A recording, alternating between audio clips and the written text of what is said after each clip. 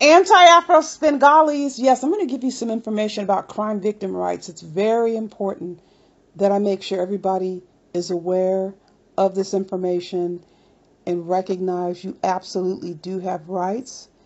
And yes, I am going to infuse this information into this sector because there's some very disturbing elements and some very disturbing comments that have been passed my way, and I received some clips of some things that were being said, and basically people being made to feel as if they have to make a choice between their personal rights and allegiances.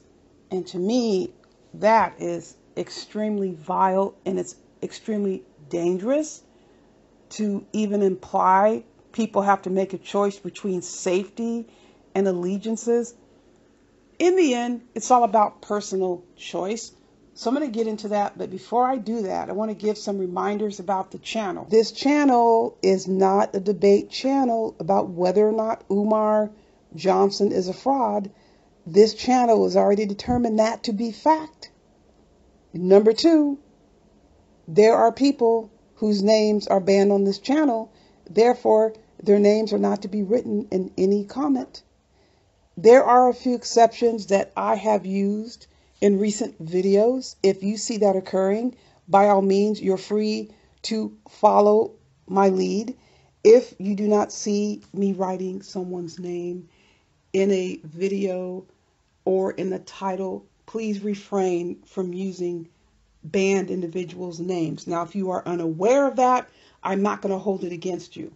But the people who have, and we all should know who they are, engaged in the behaviors that we know to be criminal and abusive, their names are not mentioned on this channel. I also don't get myself wrapped up in these abusive frenzies.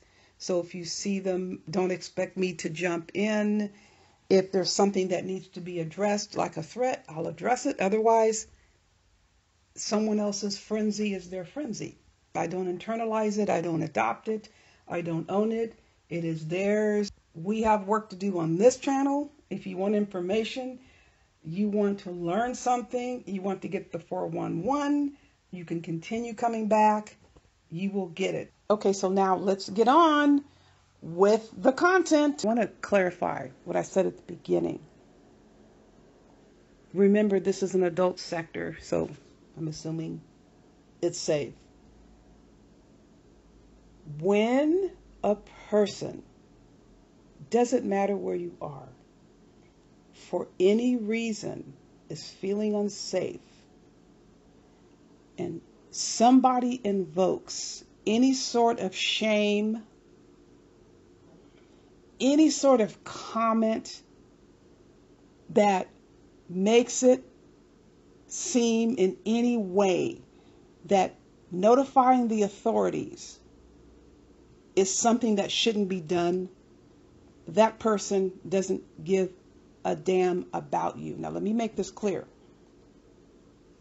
What you do for yourself and your family, your friends, your loved ones is one thing.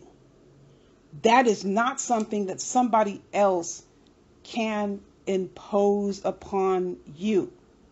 Now, what someone else decides what they want to do for their family, their friends, their loved ones, people they care about, that's something that they can say for themselves. It's absolutely outrageous that somebody can say, over here, we don't call the police. What? A person can say that for themselves, but can they say that for everybody? So that means we're in a group and somebody comes in and threatens somebody. Nobody can make a statement that applies to everybody there that the person or people threatened don't have a right to obtain their crime victim rights for protection. People, are you serious? So now people are being asked or being told Although off of YouTube, outside of platforms, we all have families, we all have properties, we all have responsibilities that you are to leave wherever you are on the internet, wherever you are, and leave yourself out in the open for God knows what. Because you know what, people, whether you want to accept it or not, there are people in this sector who are extremely unstable. Fear is not the determining factor. You don't need to be fearful of someone to recognize they're unstable, and you need to take precautions to protect yourself. That does not mean that you are weak. That does not mean that you are less of a person. That means that you are sensible. This pandemic has driven a lot of people online. People who were in other sectors, and we know this, have been driven out of those sectors because of those behaviors were discovered, and they were driven from there. So now they come to other sectors. And then you see these same behaviors repeating themselves. So for anybody to tell anyone you don't have a right to protect yourself, think twice about how much that person cares about you. In the end, it's everyone's individual responsibility to decide what he or she is going to do for themselves. But for someone to say to you or to anybody, this is a condition of you participating, where in my channel or on my, whatever group that you're in my Facebook, in my Twitter group or whatever, you have a decision to make. That's entirely up to you. But I want to make sure that people are aware. If you are ever threatened, it doesn't matter where you are. If you are ever a victim of a crime, if anyone ever threatens you and you make a police report. Now, here's the key. If you make a police report and you obtain an actual police report number, if you don't get it right then and there, call the police department and you can file for victim witness assistance. Now, let me explain what victim witness assistance is. I had a conversation with someone a couple of days ago.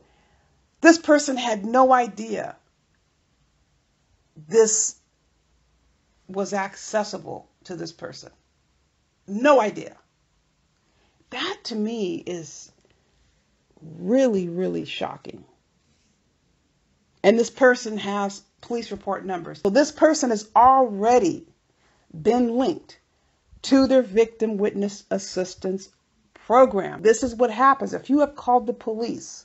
And in general, if you've made that report within the last year. Now, if this person made the report longer than a year ago, this person would qualify still for victim witness because the person insisted the police didn't give the person the information.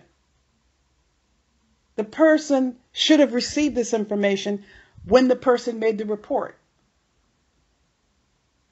So what happens is there are victim advocates who sit down with you. They have the police report. They can get all that information. Excuse me, back up. They have the police report number. The victim is not the one that's supposed to be tracking down everything.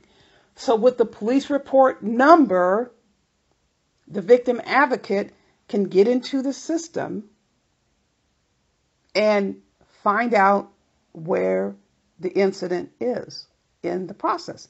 Then from that point, the victim advocate is able to access the police reports and obtains releases to get medical records. Then all of that information is uploaded, or any other information needed to file the claim and get the claim approved.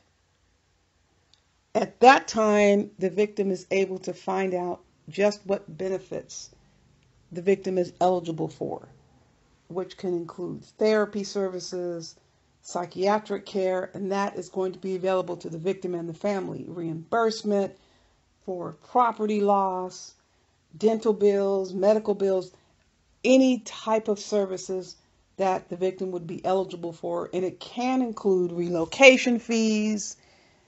It just depends on the type of claim.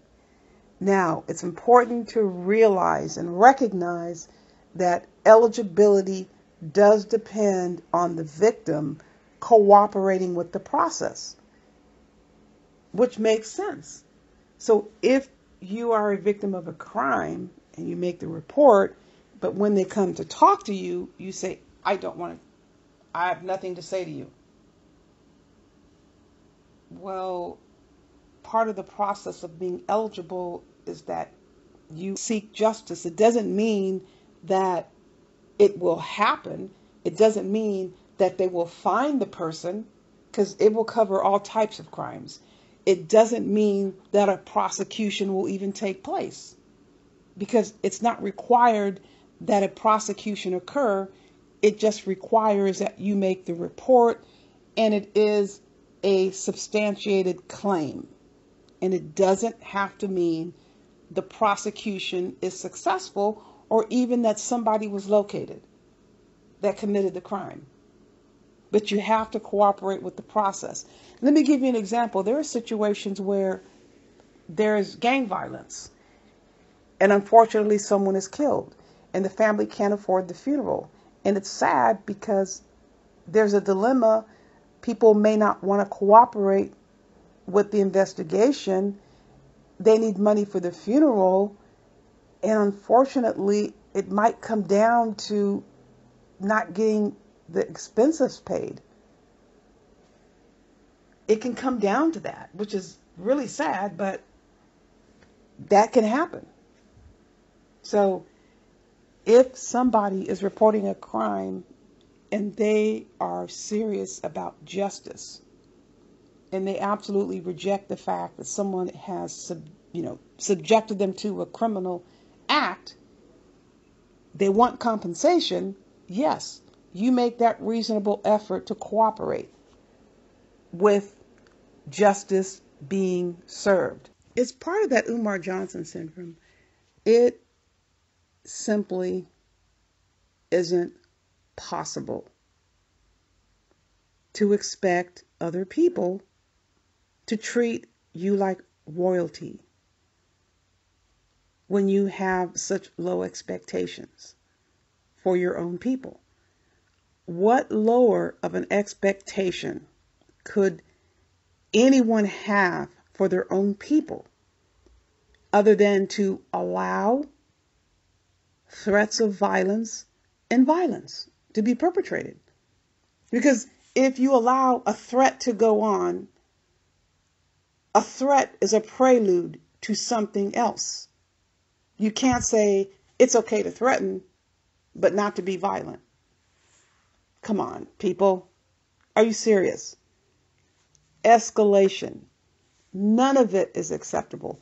But then again, people have their own standards when it comes to deciding what they're going to accept. None of it is acceptable. It's a situation in our community that's been allowed to fester for many years, and we're up here wondering what happened. Why don't people respect us? People, we know the adage, respect starts where? It starts in the home. Now, this is a situation, a conversation that occurs at the individual level, at the family level, and at the community level.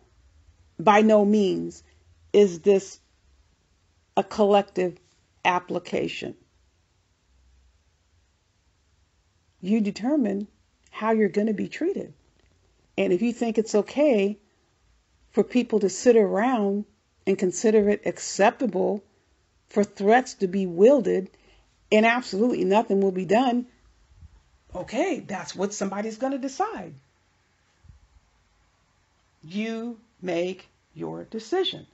But if you adopt that disposition, you cannot complain if other people do not respect you. In plain, simple terms, I'm going to make this very clear. You're known for this disposition, and then you get in a situation where someone is threatening your family, or God forbid, one of your relatives is injured or killed. how anxious are people going to be to help you out? Guaranteed, you're going to expect it, right? Are you going to be happy if people are refusing to help or telling you you shouldn't be getting the authorities involved, while at the same time people are refusing to even help you? They're telling you you shouldn't be calling for any help. And what are you going to do? It is an absolutely ridiculous position to assume, because no one can take on the world. I don't care how big and bad, how much talking people do. A single person cannot take on the world. It is ridiculous to sit around and listen to people. If somebody wants to take on and believe that mess, they can. You see the difference when a situation visits upon those who insist on assuming this disposition. They get very angry when no one wants to come to their defense. We have seen this before, people. Everyone in our communities has experienced this. People make their choices. People are free to associate and decide what they're going to do. I am just making it very clear, this is a position that doesn't help anyone.